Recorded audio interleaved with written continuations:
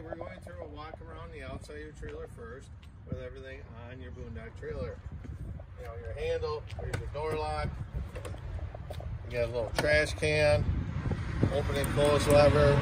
You get a screen here, a blind here, and then this is your screen door that pulls out of the track here. The step just folds up and back like that. Comes out like that.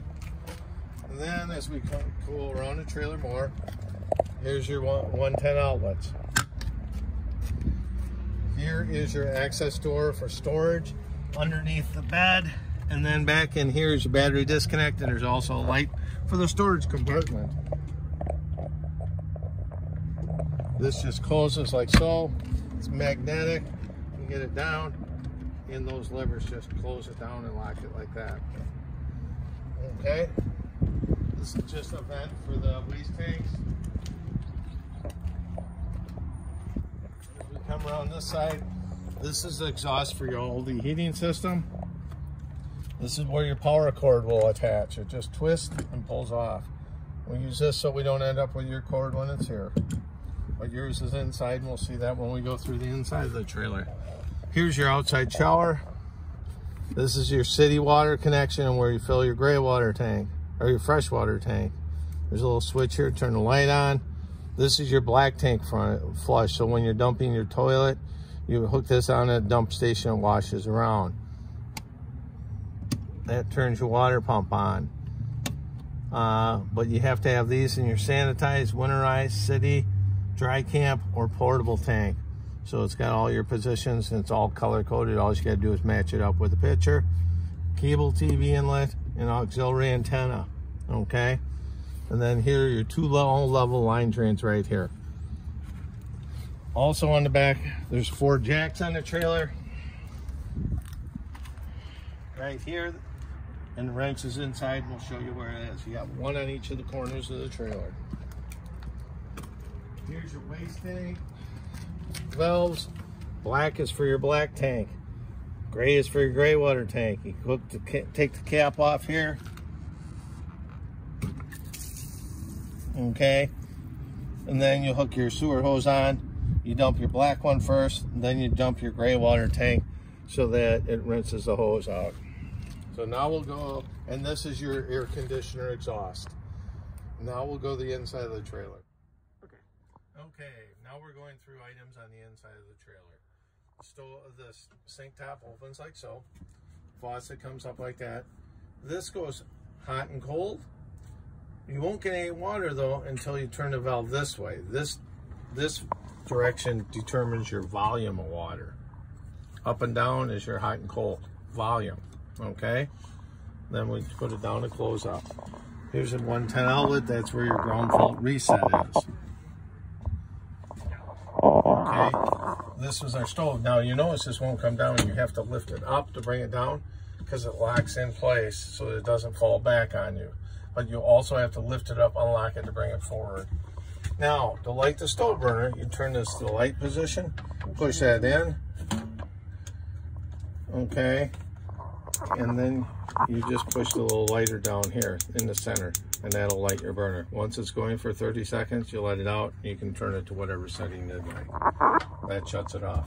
Again, don't just pull it down, lift it up, drops down. Now in the window that's here, you got a shade screen that comes down. Okay. Now when we go to open the windows, there's 4 latches here. 1, 2. These red buttons must be pushed to open these windows here. Those open like so. And then once it's out, you set this knob wherever you want the window, and then put your blind or your screen or both in place. Now when you close them, you can put this in a first notch. That'll give you an air gap if you want air while it's raining out. But your travel position needs to be like that so you don't get water in. As we progress down, here are the 2 keys for your trailer. They're both identical. Now, on the TV, there's a little loop here. You must depress that. That releases it, so the TV rotates around. So you can watch it from the dinette or from the bed here. But it must be locked back in for transport. Okay, now here's a bunch of other fun items here. We talked about where the power cord hooked on the outside. This is where it plugs into the outside. It's 25 feet long. It's 30 amps. It won't plug in at home, so here's an adapter so it'll plug in at your house. We talked about the jacks outside. This is a crank that hooks onto the jacks on the outside. This is the cover that goes over the air conditioner for transport, so the water doesn't come in the air conditioner and get anything wet on the floor. This is your sewer hose that hook on where that cap was on the outside. This is the filler piece that you use when you make that front item down into a bed, and we'll go through that when we get back to that position. While we're still in the galley area, you just push that in. There are all your 110 circuit breakers for the 110 power, all the fuses for your 12 volt power. That just closes like so. All these cabinet doors have push button locks. Right now it's open. You push that in, that locks it for transport so it doesn't jiggle open while you're going down the road. Okay? Also now, here are some other items. This is the remote for the stereo. This is the remote for the TV. TV just goes boom, and you turn it on, and then you can plug in DVDs, stream movie. I guess you have to stream movies if you want. They took the DVD player out. It's all Bluetooth now. And then there's a separate remote for that. Now there's other things in this bag that you get from NuCamp. You get this box. Okay, water pressure regulator to keep your pressure, flashlight for nighttime use. The biggest thing is the microfiber cloth that's in here. You must use microfiber cloths to wipe the windows down. If you use paper towel, it will scratch the windows. Okay, now as you come over here, there's two lights. You push it once and you get a blue light. You hold it in, it becomes a bright white light for reading, or a blue light for nighttime. Okay, now over here is an accent light switch. It turns your accent lights on. Another outlet here, but this is where your power inverter is, where you take the power off the battery to run your outlets. Okay, if you're not plugged in 110 power, it will not run the air conditioner, it will not run the microwave. Okay, again on the stereo, it has zones listed on it. Front and rear zones, so if you want to listen to music up there while somebody's sleeping, you don't have to disrupt them. Now here's your refrigerator. Okay, you open this and it doesn't come open. You have to open the travel lock here. So this latches the top, travel lock latches the bottom here. Here's the controls right here. If you push that button, you see everything lights up. It's on gas right now.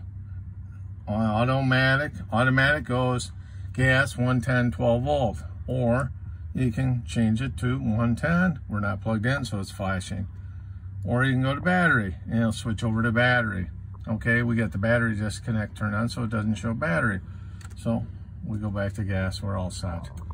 This is a freezer, it does have an ice cube tray. Now under the bed here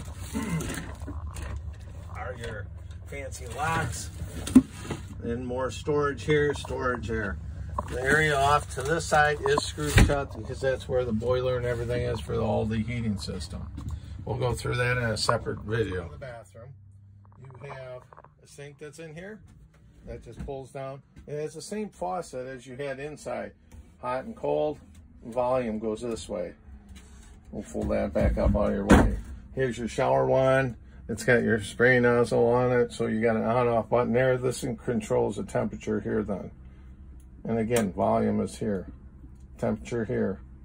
This is accent lighting in here. There's a shower curtain that travels on the track here. This is just a pretty simple vent. It just opens by turning like so, pushing the button like that. Now on the toilet, it's even simpler. Okay, there's a chemical here you should use. Okay, and this is a foot flush. You flush that with your foot, everything washes down. Minimum water use. If you want more water, lift that up. It will let more water into the bowl. toilet paper dispenser that's waterproof. Okay, now as we come along here, here's your outside shower connector for that outside shower that we came across. Now when you make this into a bed, there's a couple things you got to do. Let's get that out of the way so it'll be easier to see. Normally you wouldn't take this much out of here, but we'll do it so it's easier for you to follow. Okay, there's a push button here that releases and a push button here that releases the table. You lift it up, you push this lever, locks in place, just unhooks, and hooks on the track. That's right here.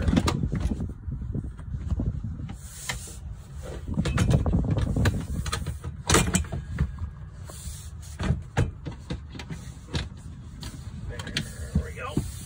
And then you just put your cushions into place. You got a storage compartment here, LP gas smoke detector there. And more outlets down here. 12-volt USB charging. Master control panel. This turns the sink lights on, other accent lights on, turns the water pump on, outside porch light, and then your battery, fresh water, black water, gray water. Here's your air conditioning control. You just turn that on. Fan speed, high or low, and then it'll allow you to go to temperature. So you set it at what temperature you want. Now this is for the Aldi system. Turn that on. Hang on, let's close the door here so it isn't so much sunlight on us. There we go. Now menu. You see you got house, that's for heat. Shower head, that's for hot water. Okay. So if you want to heat, you set the temperature at what you want. Then if you want hot water, you just push no hot water. So if you're just using for heat, but if you want hot water, and then you got 1 kilowatt or 2 kilowatts. If you're plugged in the 30 amp service, you can use 2 kilowatts. If you're on 15, you can only use 1.